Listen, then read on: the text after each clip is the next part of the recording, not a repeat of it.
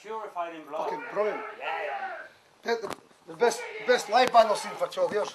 The last good band I've seen was Biohazard. We done 14 years ago. We done 48 shows in America, and Biohazard and Typo Negative were a support band. Okay. Right, and at that time, Biohazard were one of the best live bands I've seen. Yeah. But last night, what they called the Norwegian Purified in Blood. Purified in Blood, like they were the best live band I've seen in the last 13, 14 years. Really good. Really good. Really down good. to the bone. At first I thought they were a bit like a young agnostic front. Yeah. And I thought, oh no, shut my eyes agnostic front. But good. Vi er her med Crap TV backstage med Wattie fra Exploited, og vi har lyst til å vite litt. We want to know a little bit more about the band. The band? Well, I started the band a long time ago, 1980. Hi, Dad! Yeah! Mum, you're a cunt. Sorry. That's yes. I started the band, started in the 80s, and we've had lots of different members, and it's been a lot of the times it was no one wanted to give the Exploited shows, or we never got any, for years and years we never got any press, we never got nothing, because we're too extreme, and I never just never compromise. It's like I never do things to like I won't be nice to people for the sake of it. I mean, like record companies or the press. I just what you see is what we are, and a lot of these years it was a real struggle, but the only thing that kept us going was our people that followed the band and came to the shows. That's because it's hard to go for 25 years. It's hard to go for all these years and still keep going, still have the same belief. What year did you start? We started in 1980. And just how many records have you recorded? Fucking. We're good. We've done official records. We've done Punk's Not Dead, Troops, Live on Stage. That was a bootleg, bastards. Horror Epics, The Massacre, Death Before Dishonour. There's only two more. Beat the Bastards and Fuck the System, and there's about another 20 albums with bootlegs and fucking shit cunts, wanking bastards. Great albums, but what are we going to hear tonight? Tonight, Exploited. Yeah, from the early days. The early days. No, it's like it's like we've got that many songs, and it's like and we play like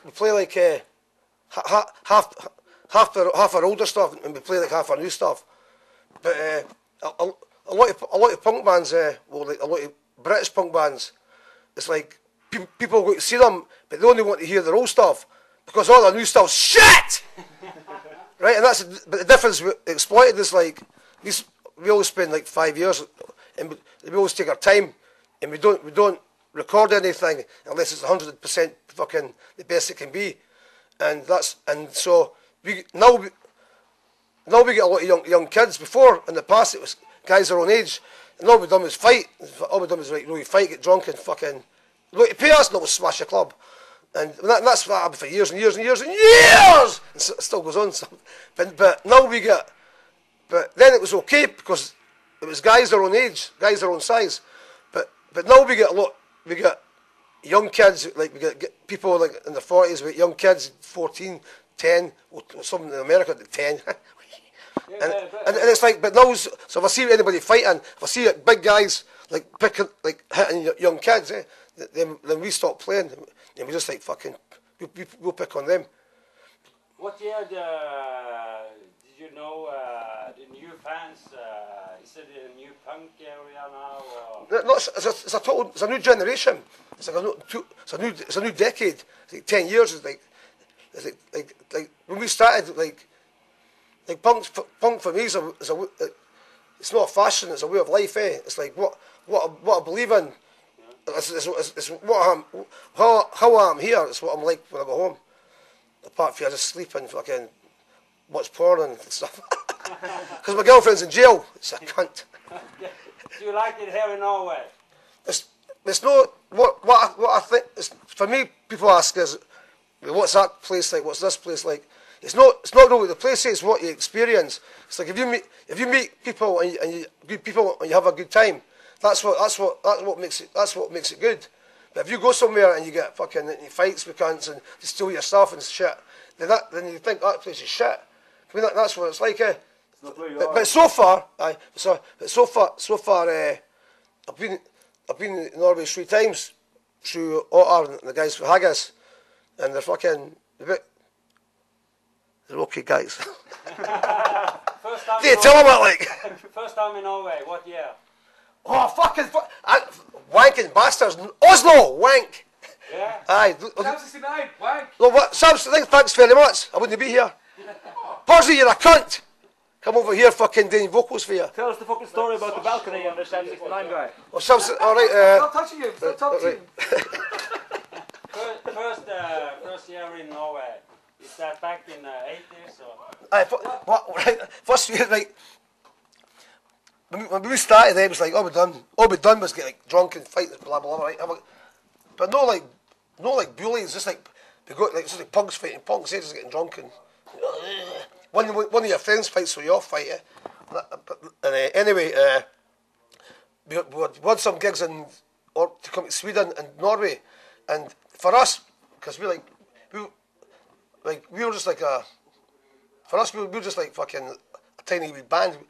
It's like I never really think. It's only now and again that I think the Exploited are a big like I've done something, but in the past I never used. You're a fucking legend. I know, but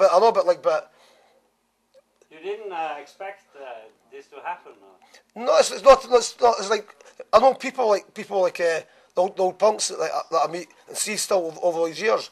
And for me, like they believe in what they do is a way of life, and it's like myself, and I respect these people because if it wasn't for these people, there wouldn't be any Exploited.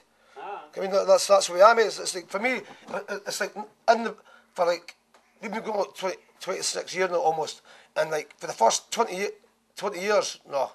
First 19 years, we never got all we ever got in the press was like fucking Exploited shit and blah blah blah. But that never bothers me because I don't care what people say about me. Can we Exploited shit? It's okay. I never paid to get in. Fuck off.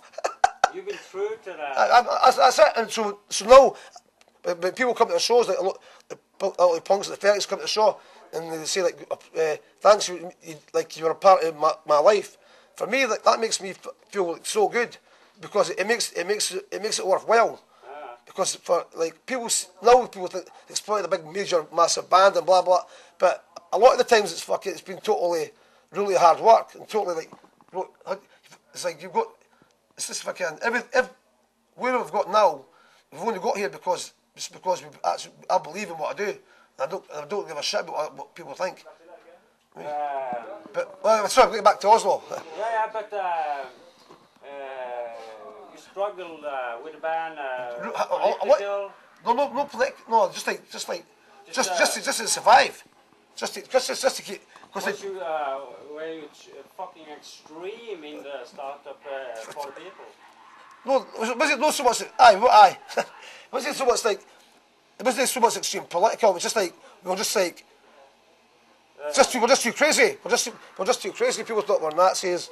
Because I used to go to Rock Against Racism gigs with swastika armbands. Well, that was punk rocky. Yeah. And what the fuck? And it's like I think that's never get a fucking. If you've something to say, come and say it. And just like, fucking punch you in the face. Anyway, what happened? We went to Norway, right? Went to Oslo, and we were really looking forward to going. Because go to Norway, hey, fucking. So we drove for hours and hours to get there. We were there 40 minutes, so we got there, we got on stage, and the first song, the stage was like, for the wall table here was the size of the stage, and each side of the stage was like loads of lights, so when you started playing, you couldn't see anything for the lights. But someone kept trying to punch me in the balls. Right, but because it was the first time we'd been there, and I thought maybe it's just like excited and let it go. So I ignored that. So the second song, somebody still kept like fucking like. So I put my hand up to see if I could see who it was, and I could see the person, but I could see the arm, but I couldn't see like what it was. So I got the mic, and I just gave a wee tap, just like that, just to say like fucking pack it in, right? But they kept doing it, so I went, fuck it. So I picked up a bottle and I smashed it over the head, and it was and all I seen was this big fountain of blood gushing through the air. Right, it looked good with the white lights and brilliant. Oh yeah, fuck yeah! Right, the next minute, this big fat girl, the side of the stage, picked up a mic stand. She went to hit me, so I kicked her in the stomach, and somebody punched me in the face, and I tripped over the next was fucking big fighting every cut, eh? So everything got destroyed, and there was like knives were coming through the door. It was what the fuck? And so anyway, eventually the police come. Just like the cavalry, but a day late.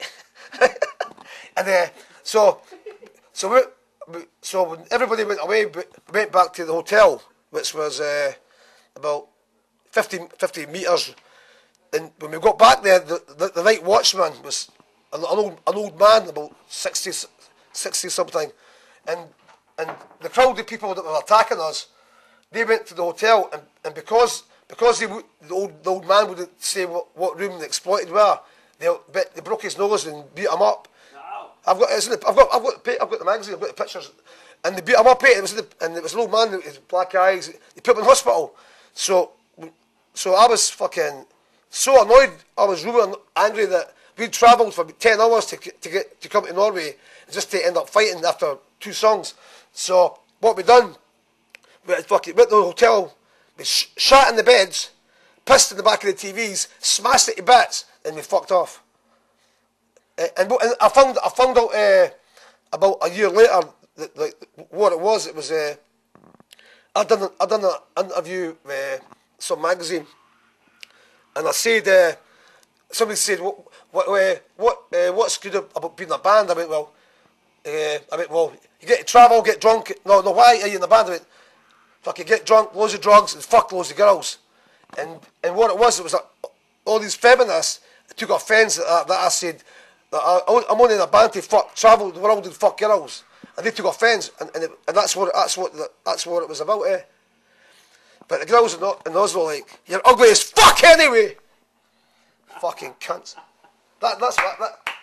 But the last time we went back was 3 years ago, and we went back with Haggis, and the people had been boycotting the gig because they still remember, that was 20 years ago, and they're boycotting the gig and that, and someone said that the girl's brother was like maybe like a total psychopath, and he's come to the show to stab me. No. But I've been still waiting. It's not where the fuck are you? Been waiting fucking 2 years now. Fucking tit. Mongo. Yeah, this sounds like it's a small punk. But that was normal. But that was to other bands. That's a big thing. But to us, that was just normal, because we'd that's people. People make a big thing of it, but that was normal for us. We used to, because when we started for the first 2 years, it's like we had a really big local following, with like 400 to 600. Turn that rubbish down! Just kidding. We used to have like a lot of skins and punks, like 400-600 punks. Skinheads used to follow us, but because back. Punk was meant to be dead back then, because it was like punk, all the punk, like Sex Pistols and stuff, that died, and you got like New Romantic, and that was right. And so, but for like people like myself, punk was a voice, and so like we were too extreme, because we were too like we'd go and hire a hotel Then we'd get two coaches full of people. We'd go to the hotel and end up fighting. Somebody would end up fighting, and we'd all fight and smash it up. And that was, we'd done that for like 2-3 years before anyone would give us a gig. So you, The first concert was YMCA. It was fucking shit.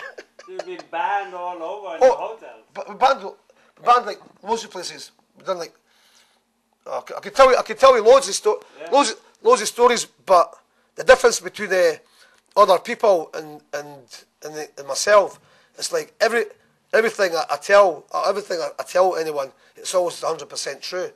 And it's like I hate the most thing I hate in life is liars. I hate people that lie. Fucking, I respect if someone's got something to say. I respect it if they come and just say it. I respect that, but like I hate fucking liars.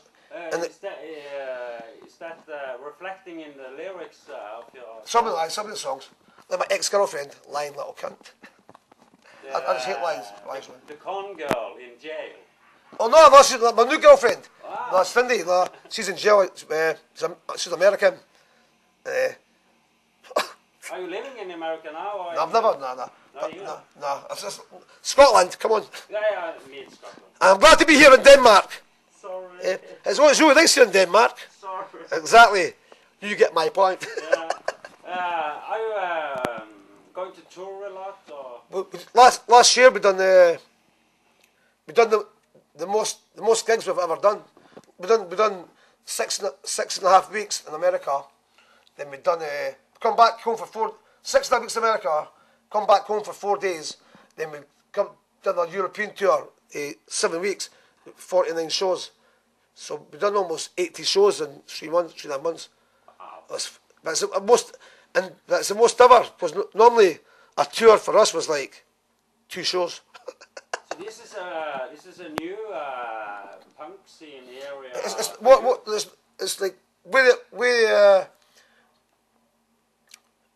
I think we exploit this. Like everything I do is I never change. What always be a punk band. Always be. But the last 2 albums that we've done, like we spent a fortune. Well, spent a fortune in the recording studios for a couple of years, and we never see any money from the records, but I don't care, because for me, I can make money doing gigs, and for me it's like when people appreciate, like if somebody writes and say like the last album was really good, like it's the best I've done. For me, I feel it makes it worthwhile, because someone appreciates the amount of time and effort I put in. It's like the last album we wrote 60 songs for the album, and we could have, if we wanted to do it for money, we could have made 5 albums. Yeah. But I would never do that. I know other punk bands do it, but I would never do it. How much did you spend on your last album? Over £101,000, but with a budget of £20,000, right? And the record company brought all these press people over to the studios for the album getting released, and a year later they were still waiting. Fuck you, man, you cunt! Okay, you want to do some singing? Again. How many albums? I'm being exploited again. Haggis won't leave me alone. Yeah. Tell me, I'm Wattie and I'm at Stavanger Punk Festival. Strand, what's it called? I can't pronounce it. Stavanger. And you're watching Craft TV. Okay. All right. And I'm gay. Stavanger. Stavanger. Hi, I'm Wattie for Exploited, and you're what? Oh, shut up. Sorry. Right. I'm Wattie from Exploited, and I'm in Stavanger Punk Festival, and you're watching crap TV. But some person's crap is other people's greatness. What?